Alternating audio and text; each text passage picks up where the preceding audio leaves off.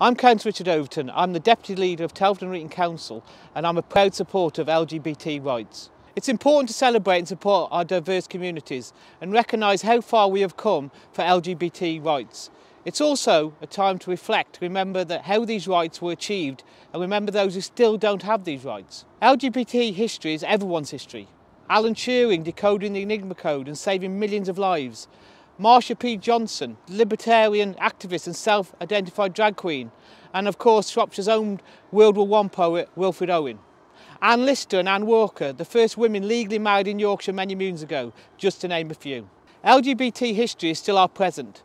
Homosexuality only being made legal in England in 1967, Scotland in 1981, Ireland in 1982, and still illegal in many other countries across the world. It's all about celebrating the people that struggled to get LGBT rights to where they are today and remembering those who are still needing to fight for it. Cllr Richard Council will always support the LGBT community.